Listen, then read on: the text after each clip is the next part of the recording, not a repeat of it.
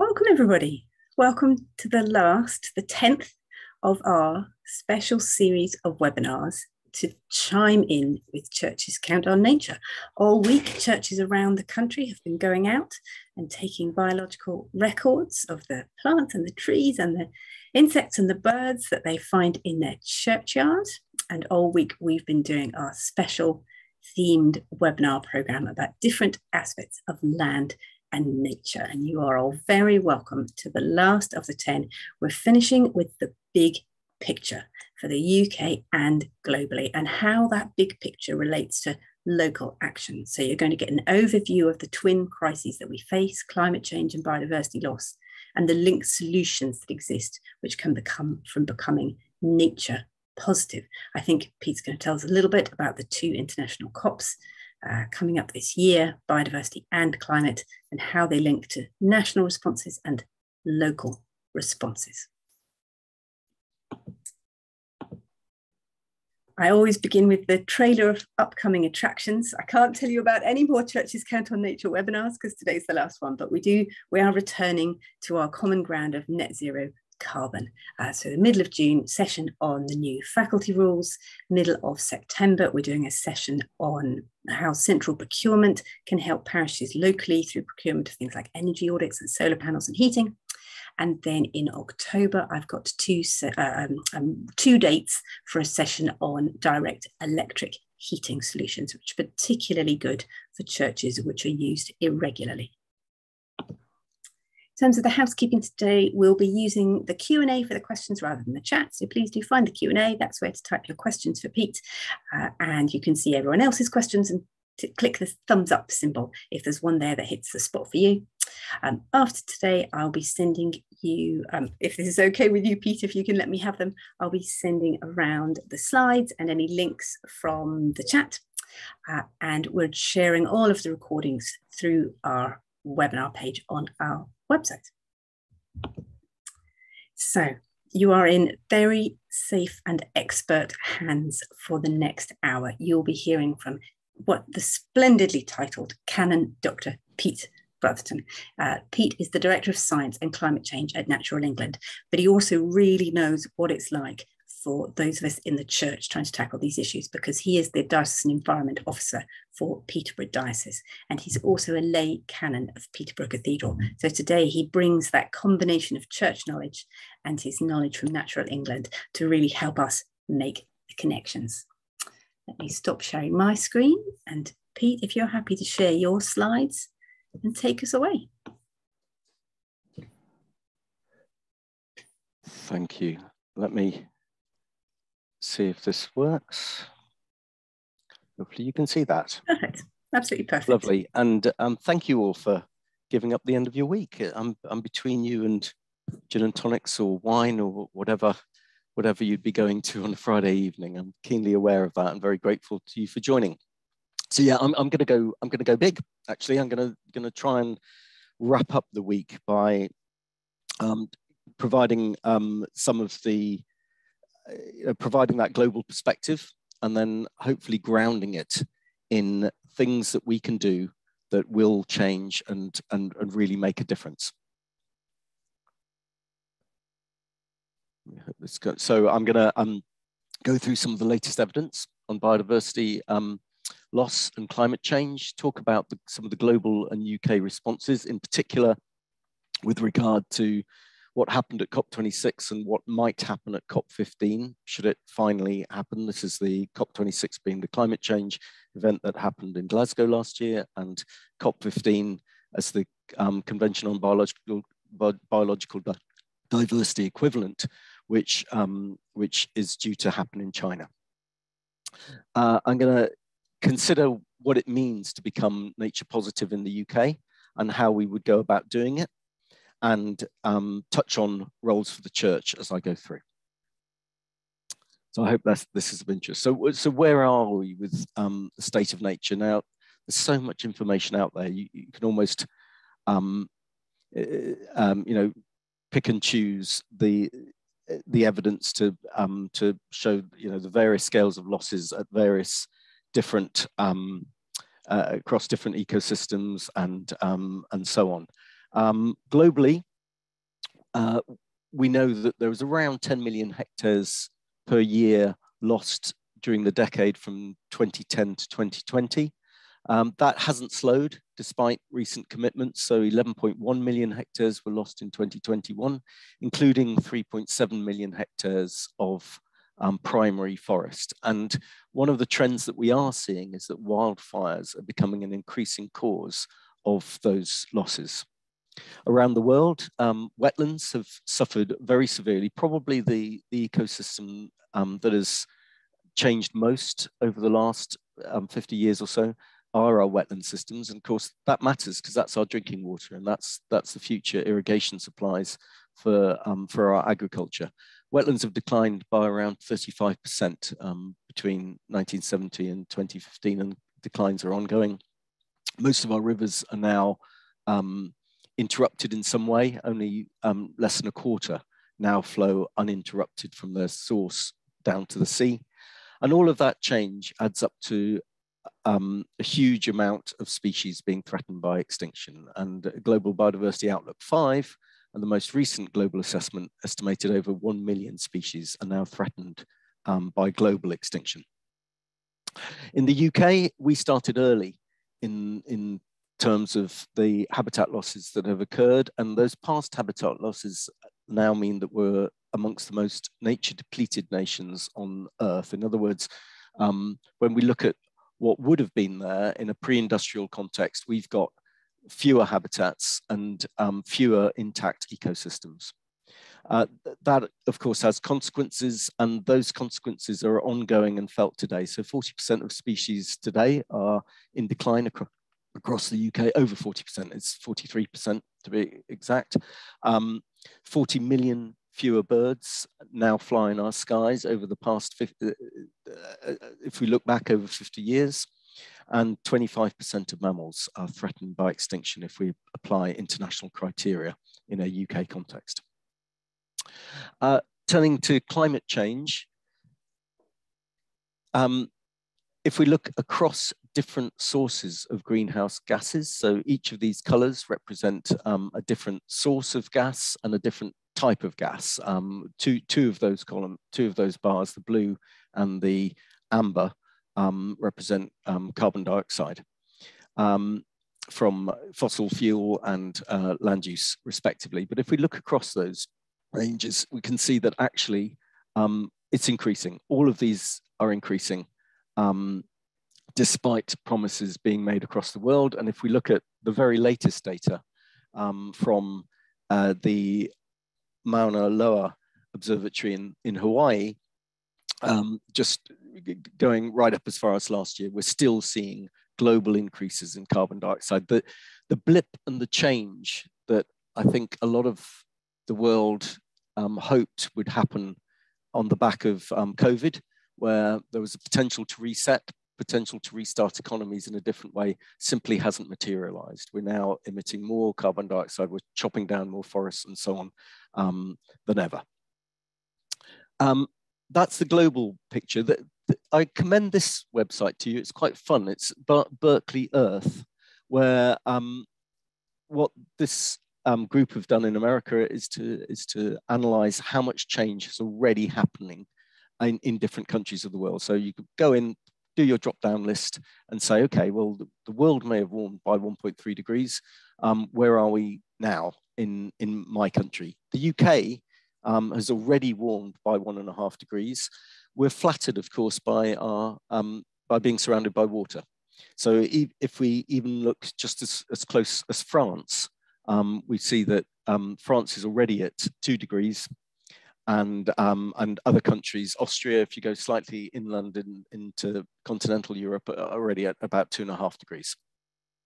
Over 3 billion people around the world are estimated to live in hotspots of high vulnerability to climate change. People are already being profoundly affected by the climate change that is coming. And recent estimates now suggest that there's nearly a 50% chance that we will exceed 1.5 degrees this decade. Those two relationships between nature and climate are intricately linked. Ecosystems comprise a very large component of the global greenhouse gas balance. Most of our carbon is locked up in our peat, in our trees, and so on. And degradation of ecosystems is a major cause of climate change. About 35% of historical carbon dioxide emissions come from land use change, primarily the loss of forests and wetlands and so on. And currently that's come down to about 11%.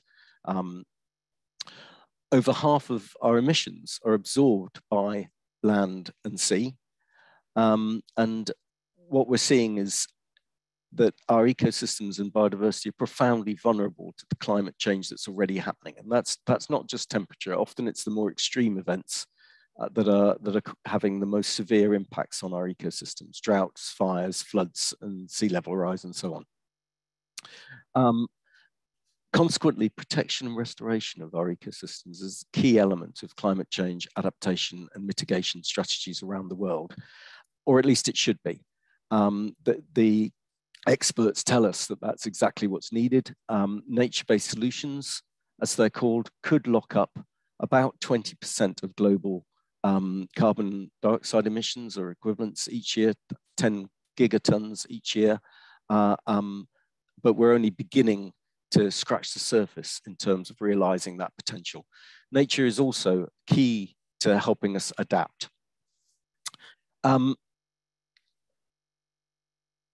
Recently, this fantastic analysis, the IPCC has produced the Intergovernmental Panel on Climate Change. The IPCC has recently produced 6 assessment reports. This is one of the second working group on impacts, adaptation, and vulnerability. This is one of their results, which indicates that up to 14% of species face a very high risk of global extinction if we warm by 1.5 degrees. That increases to around 29% if we warm by 3 degrees. And increasingly, that's the kind of change that's looking likely.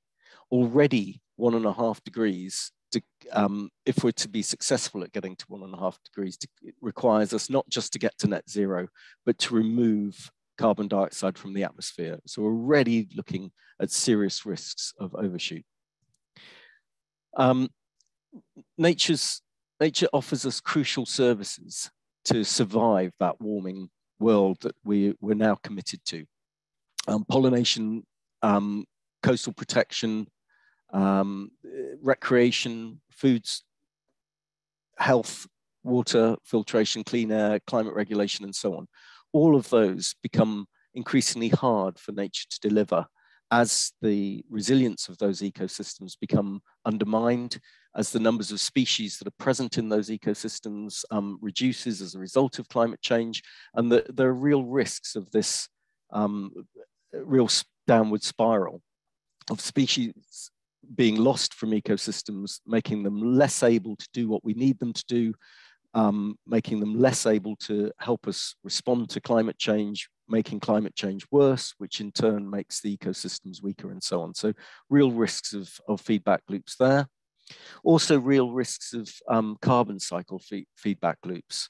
So terrestrial ecosystems that lock up over 4 times the amount of carbon that's currently in the atmosphere. Similarly, they lock up over 4 times broadly the amount of carbon that we estimate to be available in untapped fossil fuel reserves. So losing our terrestrial ecosystem-based carbon, this is in peatlands often, and in our trees, risks huge damage and huge feedback loops into the atmosphere. And that's made more likely by the increases in wildfires, tree disease, peatlands drying out, thawing permafrost, and so on, which again feed back into higher carbon emissions, creating real risks of tipping points. I mean, since it's a Friday, personally, I've worried that we've already passed some tipping points. We just haven't realized it yet. I think the changes that we're seeing with wildfires, the changes that we're seeing with permafrost in particular, are profoundly worrying. So what's the world solution? Well, two key events are, two key conventions are fundamental to how the world will respond to these global challenges, and they are massive global challenges. The Climate Change Convention, which happens every year, the most recent being in Glasgow, and the Convention on Biological Diversity. That happens every other year, which is why we're only at COP15. Both of these started off at the same place. Their genesis was in the Rio summit back in 1991, and that's why we at COP26 already and only at COP15. So I'm going to say a little bit about each of these. The UK presidency stated a number of goals for COP26. The first was to try and make steps to keep 1.5 degrees within reach and secure global net zero by mid-century. And there are a number of measures seen as really key for achieving that, notably accelerating the phase out of coal, curtailing deforestation, speeding up switch to electric vehicles, and encouraging investments in renewables. Oil, not on the agenda then. Interesting thinking about the geopolitical world that we live in now, whether or not oil will be in COP27 when that happens in Egypt in November, hopefully. Second was around adapting to protect communities and natural habitats, both through protecting and restoring ecosystems and building a more resilient nature through embedding natural solutions as part of our adaptation responses. So building defenses, warning systems, a more resilient infrastructure and agriculture to avoid losses of homes, livelihoods, and lives. Mobilizing finance was the third key area. This is always the biggie. It's the thing that these conventions seem to fail or succeed on, is rich countries that have done the most to cause climate change, putting their, and have grown economically substantially on the back of it, putting their hands in their pockets to actually fund a different course of action amongst those southern global south countries, more developing nations who have yet to develop in the way that we have. And a strong sense from those nations that, okay, if that's the route we want them to choose, then we need to compensate them for that and certainly pay for the actions that they take. And a sense that international finance must play their part better as we move towards a global net zero. It's in their interest. These companies want to be around in 50 and 100 years. They want to have staff that still want to work for them and so on. And there's trillions and trillions of private sector that will be needed to secure global net zero, and they need to play their part. Then more almost housekeeping areas, finalizing the Paris rulebook. That's the rules that relate to what counts towards carbon budgets and so on, and accelerating action across societies. So how did we do? Well, here's my sense of broadly where we got to. There were some good commitments at the time. The slide is a few months old now. I'm wondering whether I've been too generous, if I'm honest, in terms of those assessments. But certainly there were some real commitments around phasing out coal, or at least, if not phase it, I think the final term was phasing down the use of coal. Big commitments around curtailing deforestation. For example, a growing realization around the role of local communities.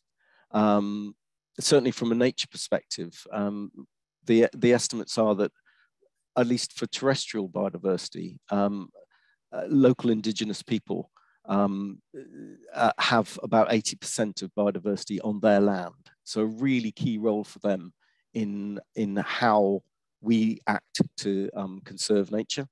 and the actions that might be taken when it comes to protecting forests and so on, if that's part of the climate change package.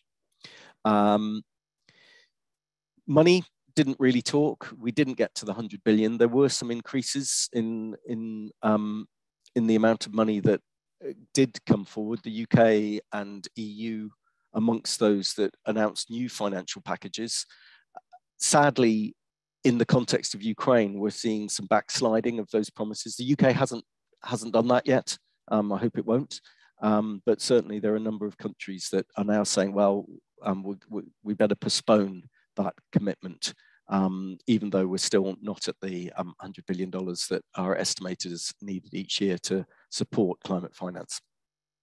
There was, however, some good recognition from big financial institutions of the need to do more real progress with science-based targets and financial disclosures and so on, and some progress on finalizing that Paris rulebook. One of the I was lucky enough to be at COP, and one of the really exciting things that felt different there was this alignment of climate and nature. There was a Nature Day, 6th of November was meant to be Nature Day, and I went along thinking, well, that's when I'd hear about nature. That's when I was doing a talk and organizing some seminars, and the rest of it was all going to be big hardcore oil and so on. Actually, that wasn't the case. Nature was everywhere, and this mantra, climate is nature, nature is climate, is something we put forward as Natural England with our partners in other countries, and it was really being picked up as something that we needed to cement. If you care about climate, you need to care about nature because of the intricate links between them. What about COP15? Well, with a COP15, I've called this. COP15 is now over, well, 2 years late. It was meant to happen in 2020. It was postponed for COVID. It was meant to then happen in October 2021. It began. There was an opening ceremony in Kunming in China. But then it was always understood as this was going to be a ceremonial opening. The Chinese would receive the presidency from Egypt, who had it before, and then the COP would finally happen, possibly in March, maybe in May this year. It still hasn't happened. The Chinese are now saying we will hold a COP. They've stopped giving firm dates. I think they've recognized that it's making them look bad by announcing dates and then postponing all the time. And I think the phrase they've recently used is to say we will hold a COP when the situation has normalized, by which of course they mean COVID. They have a zero tolerance approach to COVID, and I think they've realized that holding a massive global conference of 20,000 plus people coming from around the world is incompatible with that policy, with the COVID rates and distribution the way they are. So I think a real challenge there. Growing calls for it to be moved from China, but a concern that the Chinese have alluded to a financial package as being part of the Kunming settlement, the Kunming statement, an outcome. And Kunming, by the way, sorry, is the city that this is due to be held in southern China. And I think a lot of the global South states are worried that if it moves from China, that money may not come.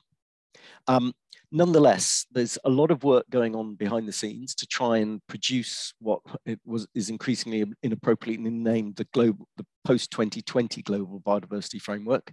It's expected to include a range of really key measures, perhaps most prominently replacement of the 10-year targets set back in 2010, these so-called HE targets. Sorry, I've spelled that wrong. It should be AICHI targets.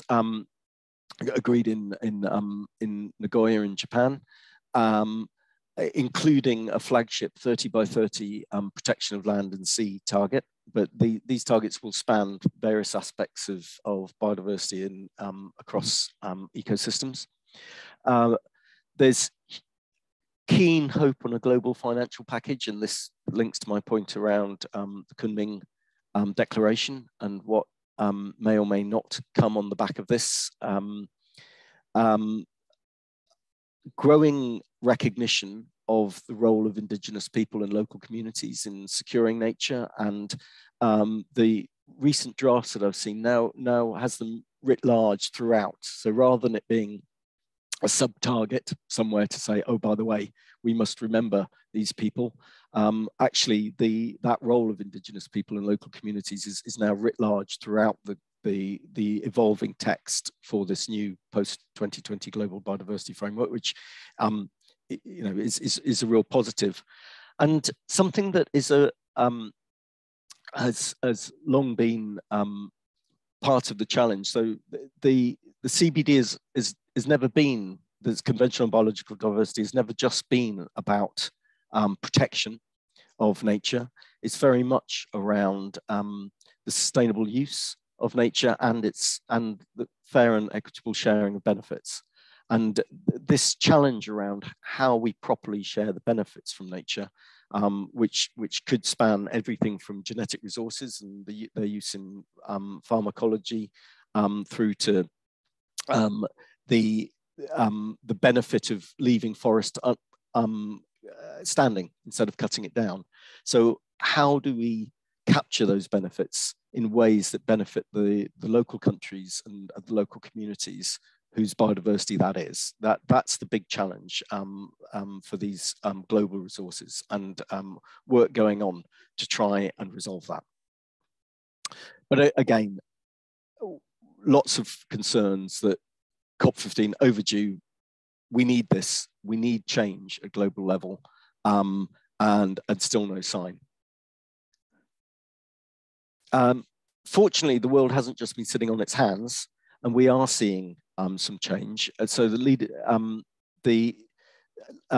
a group of over well, this says 92 nations. It's higher than that now. Have signed this Leaders Pledge for Nature. And there's a high ambition coalition, the Global Ocean Alliance, and so on, are all trying to forge a better way forward here and make commitments and deliver things in parallel to waiting for a new global agreement and this post-2020 global framework. The UK is really prominent in these activities. There's a good story for us to tell there. It's a key member of this high ambition coalition. It helped to write this Leaders Pledge for Nature, which really puts nature far more prominently in public discourse. And if we're coming closer to home now, if we think about where the UK is going, the UK was one of the first countries to adopt a legally binding target to get to net zero and has been ramping up the ante on that. So we now have a binding target to reduce our carbon emissions by 78% by 2035 compared to 1990 levels as a milestone towards that 2050 net zero commitment. And most recently, as part of our new Environment Act, we have a target to halt the decline of species abundance by 2030, which is hugely ambitious. DEFRA, the Department of Environment, Food and Rural Affairs, which is broadly responsible, at least for the nature part of this, and has the lead role on adaptation across government, now calls this their compass. These two targets are their compass through which all their activities are going to be viewed. So these are hugely influential, and it's kind of show the value in governments committing to do the right thing, even though they don't always know how to get there.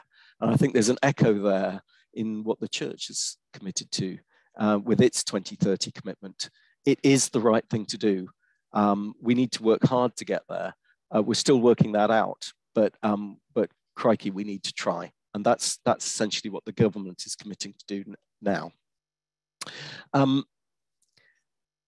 More than 20 years of science, and in fact, probably even 30 years of science, has told us that reversing biodiversity loss is a really hard thing to do. It requires transformational action. This most recent analysis just echoes that point. This is not something that we do by protecting places. It's about changing society. And I want to spend a few minutes now talking about some work that I was involved with alongside colleagues from across nature agencies like Natural England from across the UK, called Nature Positive 2030. There's the link there to these reports. There are two forms of them. One of them's a nice little glossy summary report, but the evidence report I think is really rich. It's not that long, it's 90 pages. And I think is a really useful resource where what we tried to do was to say, yes, it's really hard to transform our relationship with nature. It's really hard to become nature positive, but here's how.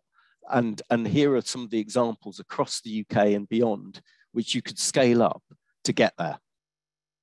One of my favorite bits of the report was something I didn't write. It was written, it's the foreword written by 4 young people from across the UK who gave a really challenging, if you read nothing else, read the foreword of the report. I really commend it to you, where it's quite hard hitting. And it's basically speaking to the future and saying, you know, we're the generation that's been handed the ecological crisis, and we're the generation that will have to live with the decisions you make today. You're the ones in power, get on and do something for us. And a really good call to action, I think, from those young people. The headline messages from the report is that, you know, nature loss harms human health and well-being and undermines our economy. It matters. Recovering nature is everybody's business. It's not something that rests with NGOs or a few bits of government. It's really important that we go high nature and low carbon, tackling the twin crises of biodiversity loss and climate change together. We either tackle both of them or we tackle neither. And it's not too late to become nature positive by 2030 in the UK, provided we act now. In doing so, we set out some fairly important caveats or reflections around how we could approach, how we need to approach this. Firstly, that we need to move away from short-term renting of small patches for nature to establishing far larger spaces for nature and nature networks where species can thrive if we're going to restore ecosystems in the UK. We've got far too many fragmented patches of habitats where even if they're protected areas, many of the species are declining even in those places, and we need to reverse that pattern. But nature conservation isn't about going back to a point in the past. It's about building a nature-rich future with restored ecosystems that are more resilient to climate change and other pressures. We conclude that becoming nature positive by 2030 is not an endpoint, it's just turning the curve, but it's an essential milestone on the path to nature recovery. So this 2030 target that the government has isn't the end, it's the start. And that as we make space for nature in the UK, we mustn't take space from nature in other countries. We also need to reduce our global footprint. We analysed 12 policy delivery areas and identified 42 actions that are needed, and across those actions highlight good practice happening somewhere in the UK that's ready to be scaled up. And they fall into these 3 broad categories: one around mainstreaming nature, including aligning action for climate change and nature recovery, protecting and restoring nature, and transitioning to more sustainable land and sea use. One of the encouraging things is that we know that if we get the conditions right, nature can recover really quickly. And it doesn't just have to be at scale, but here are some examples of scale. So the Great Fen is a project not far from where I live. I saw Nigel was on the call as well, quite close to where Nigel from Ely lives as well, where nearly 4,000 hectares of fenland habitat is being restored, and we're seeing really great examples of recovery in that area.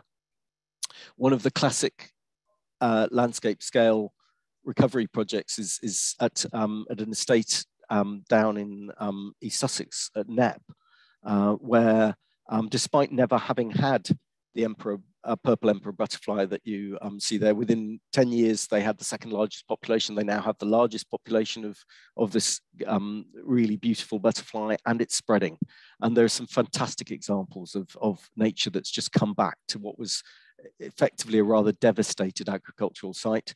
In Lyme Bay, we're seeing really rapid recovery of nature after removing bottom trawling fishing pressures. When thinking about becoming nature positive, and maybe I should have put this up earlier, what I'm meaning there is that this means reversing the current decline. So we come off this downward trajectory, as shown by the start of the green curve, so that we species and the ecosystems in which they live are recovering. And what we think about are both the actions that we know that we can deliver today that could halt the loss and bring us back, so that species are beginning to recover, but also we've identified a whole range of more transformative changes that are needed to really get to thriving nature by 2050 or at some point in the future. So the kind of land management, land use actions will only get us part of the way. Ultimately, we have to change our relationship with nature. And I'm not going to go through this in lots of detail. If you're interested, do look at the report. But just to say, there are some really exciting initiatives that are already underway that are beginning to create change. So there's now a requirement for built developments, or there will soon be a legal requirement for built developments to deliver a net gain for biodiversity if they're above a certain size, which is most of them, to be honest. We're seeing a real move to establishing nature networks on land and at sea, and at local level, local nature recovery strategies will be a key part of the planning system in the future. The government has set aside £750 million as part of a Nature for Climate Fund, which is mostly dedicated to planting trees and restoring peat, and we're seeing increasing action on water pollution. So this range of things can support that immediate place, and thinking about the role of the church, well, I think there are a number of immediate steps. One is we need to bring together climate change and biodiversity loss in our thinking and our strategies. So many churches now, most dioceses now have committed to the net zero commitment. Let's think about how reversing biodiversity loss, potentially becoming nature positive, would fit with those strategies. We have a lot of land. Church commissioners own about 100,000 hectares, I think, of 100,000 acres of land themselves, but close to many churches, churchyards are or could be many of the UK's best urban biodiversity sites. These are places that we can make better, keep them messy in some places, bring people in, get them counting nature, as hopefully many are this week. And ensuring our glebe and church commission land is managed in positive ways, and making that link to nature networks that are being established across the country, and thinking about the role of future agri-environment on that land. We have a real role as well in leading communities. That convening power of the church is fantastic, and let's use that to get people out in nature, talking about it and making local change happen. And we heard from Andy Lester this afternoon, earlier on today, with about some fantastic examples of what's happening in urban settings in particular, with the church at the front of that change. But we need to go far further than some of these proximate changes will do for us. We need truly transformative action. Top amongst the list, because of the impact globally, is around transforming agricultural subsidies. So globally, over $500 million, $500 billion is spent on agri-environment subsidies harmful to nature. About 15% of that amount is spent on subsidies that are positive for nature. And so we need to change that. We need to change the rules that we currently use to allocate that sort of funding to farmers and other landowners in a way that still allows us to grow enough food. And I think the status quo isn't an option. We know that globally over 20, even though food production has increased around the world, that's coming at a real cost. Soils are being degraded. The way in which we're applying fertilizers and so on, with the huge agricultural runoff issues and so on, soils are simply washing away around the world. So 23% of land is already less productive, and desertification is a massive problem around the world. So carrying on as we are now and using subsidies the way we currently use them is a poor outcome when it comes to food in the medium to long term. In the UK, the estimate is that if we use 20% of our least productive land for nature, that would be over 4 million hectares of land. That would only lead to a drop of about 3% in calories produced. And there are huge improvements that we could make in terms of efficiencies of the food supply. We throw away 10 million tons of food each year. The carbon emissions alone from the food that we throw away are something like 20 million tons, I think it is, of carbon emitted as a result of the food that we throw away. We need to think about using nature-based solutions, green and blue infrastructure, to deliver integrated outcomes for health, well-being, nature, and our economy around our towns and cities and in our countryside. And there is already some great examples of this, where there are green health networks developing in parts of Britain. Scotland's actually ahead of England in this regard, where real investment in getting people out and getting great health outcomes from people being involved in restoring nature and enjoying nature. We do need to transform the finance sector. Even if we look at climate finance, only 3% also benefits nature. We need to move the way we need nature to catch up with many of the initiatives that are already happening in the climate sphere. So Task Force for Nature-Based Disclosures, where businesses and particularly big financial institutions will be encouraged to have far greater transparency of their impacts on nature and to offer nature-friendly investments. Green bonds, we can expect to see a growing feature of investment opportunities in the future. Linked to this is the adoption of science-based targets for nature across sectors. And again, this is catching up with what's already happened in the carbon world. So becoming nature positive, it begs the question of how. How would I know if I got there? How would I know which companies to buy from? Well, those are coming, or at least the framework for it is coming. We need to drive the adoption of those sorts of approaches. And we need to embed the values of nature in decision-making far more. And some countries are ahead of the game on this. The Welsh have a Future Generations Commissioner and a Future Generations Act, which essentially means that any new laws being brought in and new policies and so on are tested against the impact on future generations. And thinking about how we embed values in the round, and I don't just mean monetary values, but holistic understanding of the values of nature in the way we make decisions, is something that we need to do. We need to start doing. I'd say, go back to say better. We don't really do it at all yet. And ultimately, this is around changing the rules by which society runs, which of course is terrifying, isn't it? Transformation is scary. We've developed these rules, but they are just rules. You know, we have a situation where many of the most societal damaging things that we can do are also the cheapest things to do. And that's created by taxation systems and incentives and so on that generate that approach to how we live our lives. We can change those rules. And I think this, for me, is really what the church is about. You know, transformation is scary, but it's what we do. The church has led transformations before. Fair trade would not be mainstream if it wasn't for what the church did in adopting it and leading it and driving it and running community groups and selling in churches and just getting people used to buying these things.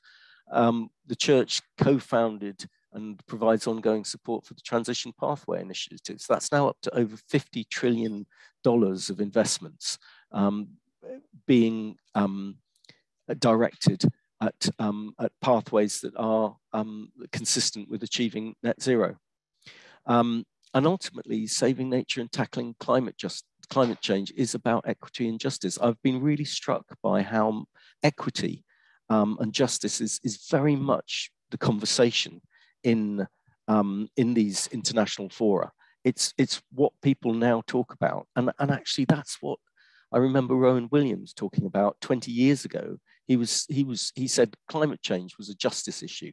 He mostly spoke about climate change. Now he talks a lot about ecological crises as well. But it was why when the Christian Aid made its first forays into climate change science and climate change advice for people, that was all about justice, and it was how they understood why they were getting involved. So we're ahead of the game here, and these conventions are catching up with what the church has already been thinking.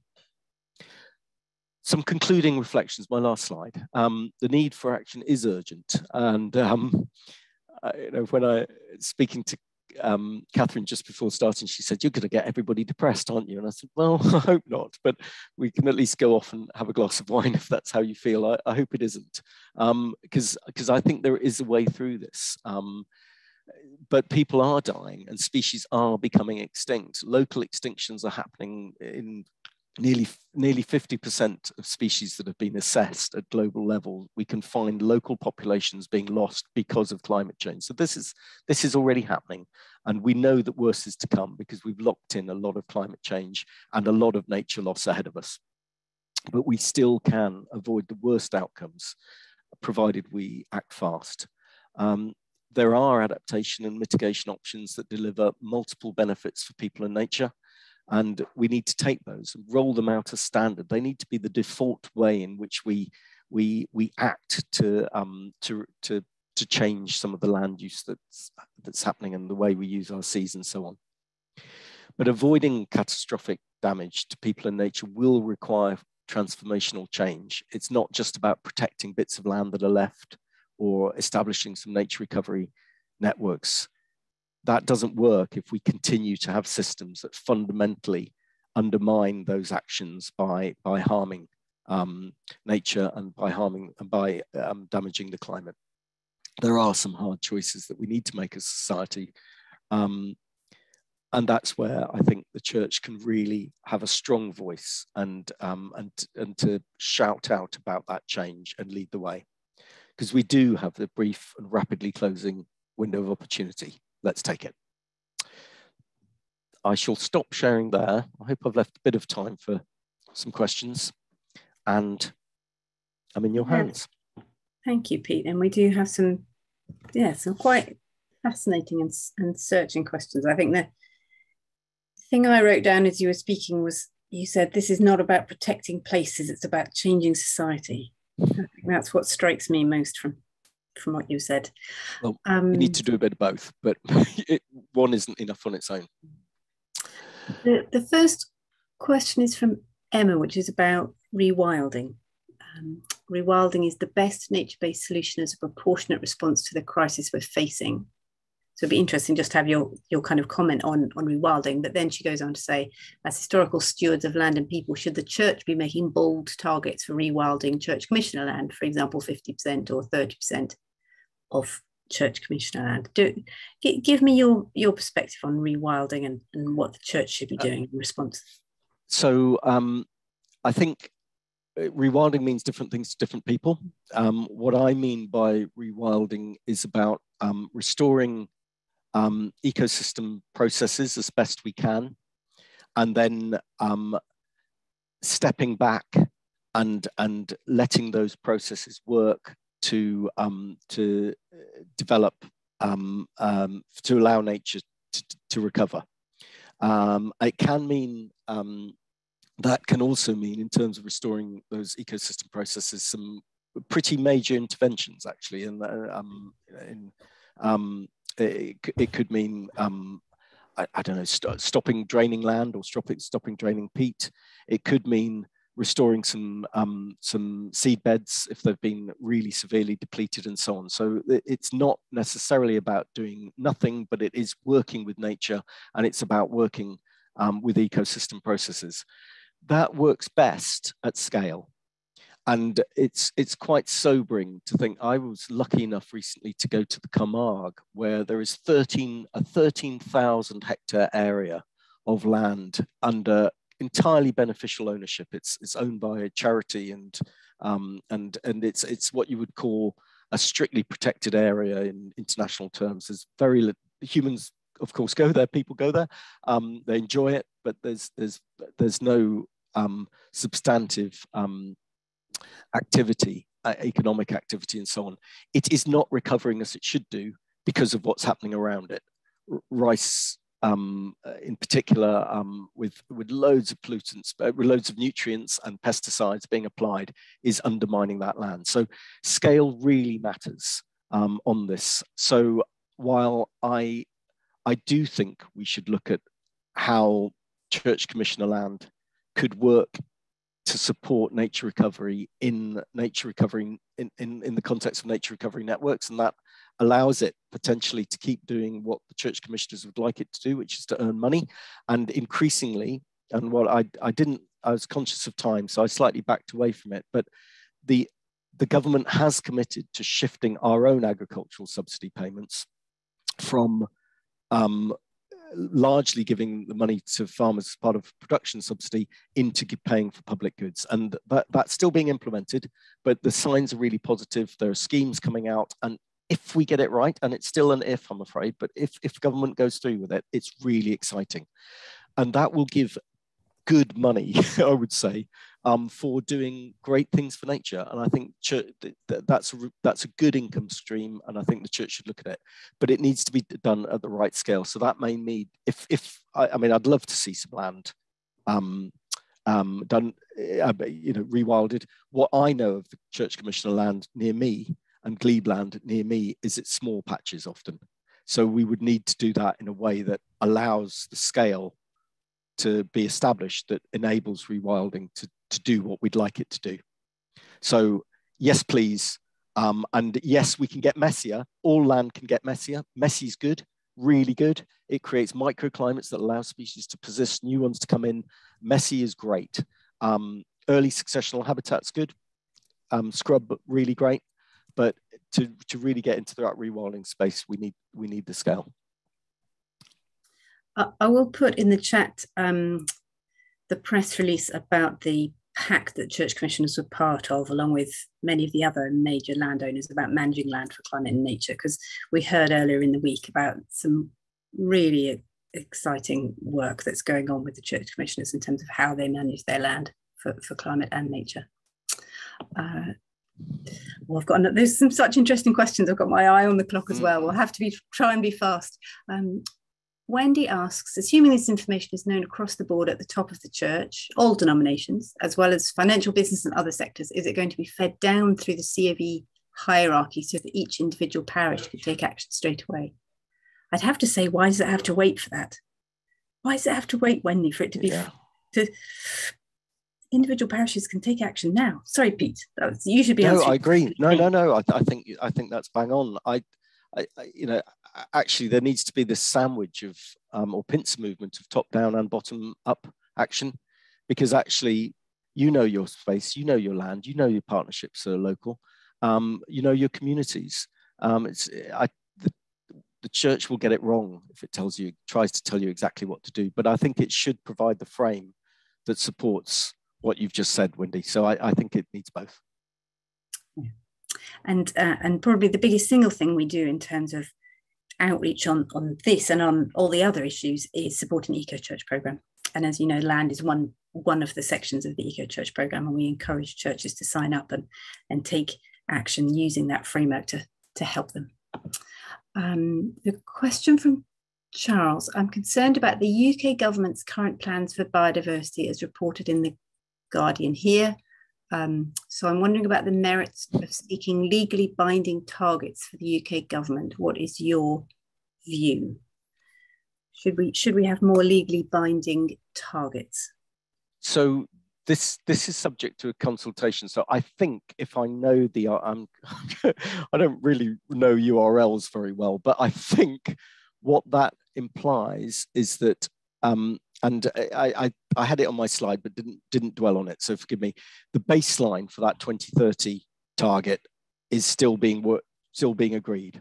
So it's possible, because it's halt the loss of species abundance, that what you could say is, well, we'll have another 8 years of decline and we'll bottom out by 2030. And I'll be candid, that's what some people are saying is all that's possible. So they're saying, look, the rate of decline of moths, for example, declining 2 or 3% a year, how are you going to turn that around? You need really big changes in agricultural systems and so on. So that is still quite challenging, some would say. But there is a current consultation about that. I personally, and Natural England has been advocating that this is the baseline year, so we should be down and back up at least where we are now by 2030. The more people that say that would be, if we encourage the government to be ambitious, the more likely they are to commit to it. So I think it's still all to play for. But in a way, what matters is the resources that are mobilized around this and the change that comes through policies on the back of it. And I am encouraged by, for example, again, we're all friends here. It's not being recorded or anything, is it? Okay, oh, it is. But at the moment, working on, I'm seeing ministers quite frequently to talk about, okay, how can you do this? And it's really focused their mind, as I said earlier, it's their compass. And they're saying, will this help? How do we do it? How do we get there? So, and those are conversations that I've been longing to have for a long time. This target, even in its form, whatever it is, has made this center stage, and that's a good thing. Yeah, it'd be great to up the ambition, but it's way better than what we had. No other country has this. It's better than most countries. The next question from Peter is about Anglican church land in other countries. So I'm aware that in less developed nations, churches' missions often own land, and often in places where indigenous people live. I rarely hear stories of how this land is being used for conservation as distinct from development or income generation purposes. How does the Anglican Church have a role to play in encouraging the local church to use their land for conservation? Maybe that's outside of your scope. I don't know, Pete. Yeah, there may be others on this call who could answer that better. Certainly what I'm aware of is some fantastic examples of church land being the oasis with nature in it around really depleted other land, and not just for other faith groups as well. I'm trying to remember the term. There are these faith forests or something. This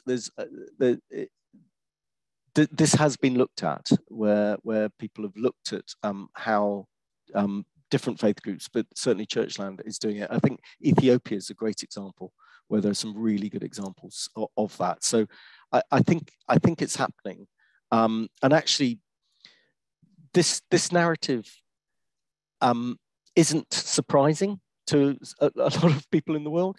We're having to rediscover in countries like the UK our relationship with nature and remind ourselves that we're part of nature. Some of those people have never forgotten it, and treasure it much more than we do, and have a relationship. I mean, this is one of the issues with valuing nature. Some of these people are saying, well, that's ridiculous. That's like saying, how much do you want for my grandmother? You can't value, you can't put a price on those things. And so, actually, culturally, spiritually, they're ahead of us in many instances, but they're desperately poor and less able to do it. So yeah, we could learn from them as much as teach them. I'm conscious it's 5 o'clock. There's some really interesting questions. Pete, can I keep you for another 5 minutes, or do you? Gladly, if people want to stay. Certainly, you're only keeping me good. from screaming kids, so it's great. You don't have a 5 o'clock meeting on a Friday afternoon. I'm glad to hear. Question from Bernie and Gwen. I've been learning from reading about NEP and visiting Farm Ed in the Cotswolds that regenerative agriculture is important, and changing the global food system away from large-scale, single-crop, heavy use of fertilizers, pesticides, and long-distance transport of food. Should we emphasize this in political campaigning and among farmers in rural communities? And actually that really links to the next question as well, about what can we be doing to pushing for policy changes for our tenant farmers as subsidised for nature recovery. So maybe we can take those two questions together about what do we do about farming? So I think there is a lot of interest in, is there enough land for food and nature and all the other things that we want to do in this crowded country of ours. And farmers are very good at responding to the signals that society gives them. I don't blame farmers for the situation that that we. I mean, 71% of England is farmed. Or is that the UK figure? Anyway, over 70% of England certainly is farmed, and they're the key. Their relationship with the land will be key, and we have encouraged them to have and paid them to have a relationship that's actually very harmful and unsustainable in the long term for food systems as well as for nature. That needs to change, and regenerative agriculture is a really exciting way of doing it. I've been to a number of regenerative farms, and these are profitable places producing good amounts of food. This isn't just a rich person's hobby. These are places that are financially viable, far more so often than more intensive farms in similar landscapes, and they're really, they think they're producing, they tell me they're producing a lot of food. So, and certainly that's the analysis that Henry Dimbleby led. He's a restaurateur, but he had a very good team provided to him, and was asked to carry out a review and produce something called the National Food Strategy. It's not a strategy yet. The government will publish a national food strategy next week for England, we believe. But so watch that one. But certainly he was in a place of saying, yes, we can have this all. We need to improve the efficiency of our food system, and tackling waste is really important. And we can farm differently and more sustainably, and regenerative agriculture, agroforestry and so on could be a really important part of that. The second part of the question was around a policy change, was it? It was about should the church be pushing for policy change so that their tenant farmers are subsidised for large-scale nature recovery on their land, which is... So we don't need the policy change. Yeah, the policy changes are coming. We have this new environmental land management scheme, as it's called, which has 3 different tiers. I think we need to have far more direct conversations with tenant farmers. I think that's improving. But I've had situations in my diocesan environmental officer role where tenant farmers have turned up, church tenant farmers, just to say, no, I just wanted to hear what the church was thinking about this, because you own the land I farm, and nobody ever tells me anything. And the contact is actually done through estate managers who are, have a remit around, well, this is how we do farming, and the job is to get income for the church commissioners. Their remit is typically not to get them into agri-environment schemes and to explore different ways of farming. And so I think there is a lot of scope for having a different conversation with tenants, because some tenants may not think that we'd even want them to do it. They may think that we had an awful case in Peterborough where a tenant felt their job was to return their land to agricultural condition, which meant they cut down a whole load of fantastic scrub with nightingales in it and all the rest of it. And they thought they were doing what the church wanted. So we risk really perverse outcomes by not having a better relationship with our land for the church. And I don't think it's as it should be. So I think the policies are coming. As I say, fingers crossed. If Secretary of State, DEFRA's Secretary of State has indicated that the split of the total envelope of agricultural payments will remain the same, and it might be split across higher level schemes, which which would be landscape change, so rewilding and some of the things that we've been talking about, big scale change, and middle schemes, which are much more around managing good managing habitats and creating hedgerows and so on, and then more what's called sustainable farming initiative measures, which are water course management and reducing pollution and so on. At the moment, that top tier doesn't exist. That middle tier and that bottom tier get around £4 million. If we get this, and that's out of a whole pie that's about 2.3 billion. If we split it a third, then that's potentially, £1.5 billion going to measures that might be good for nature. That's profoundly exciting. So keep pushing. If we can keep pushing and saying, this is what we want, this is how we want public money to be spent, then ministers may hold their nerve and keep it. Because of course, this is change for farmers, and the NFU and others are saying this change is too much. We need to have it all in that lower level. So there's tension there. But and I paraphrase, they're certainly not all saying that. But this change is a big thing, and Ukraine has come along. People are worried about food security. That push for food is something, and cost of living and so on. And if people think this is a way of having less food and more expensive food, then it's very hard for those things to land. So us saying, look, this matters, and there's a different way, and we stand behind it, is really important. So yeah, let's shout about it from the pulpits. And in terms of engagement with tenants, I do encourage everyone to listen back to the webinar with the church commissioners on Wednesday, because they spoke a lot about tenant engagement and engagement with land agents. It's clearly very important to them, and they are working on it. And I think that's new, isn't it, Catherine? I think that's a change. So yeah, getting that. Becoming an increasing focus of their work, absolutely. Brilliant. Right, we're going to have to try and be really, really fast with two big questions. I think Nigel's question is probably just needs a yes. Nigel says, is the greatest impact of the church not so much with our own land and buildings, but by generating conversations amongst our fellow citizens to get a popular enthusiasm for the transformative change that is needed? Does that just need a wholehearted yes? Yes, entirely. But it's a yes, and I think we can't be credible in doing that if we don't get our act in order. So I agree.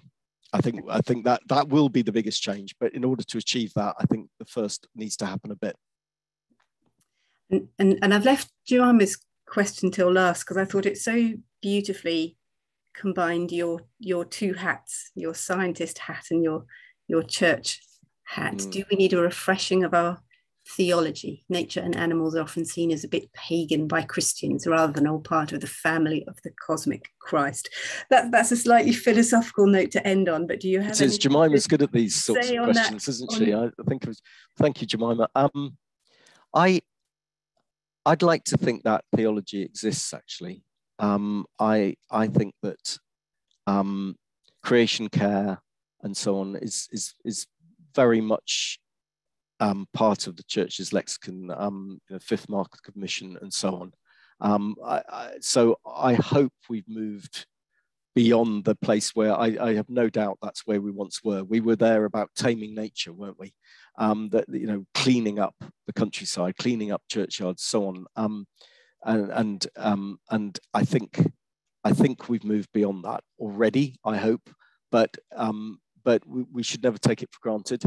And the way in which we there's one of the great things about the Eco Church program is the way it guides us to think about the worship, the teaching, and so on, because it's a really important part of this. This has to be based on faith because that's the only way change will happen. So I think I completely agree with you. We need to do it. I think we don't have to look very hard to find the theological support for it.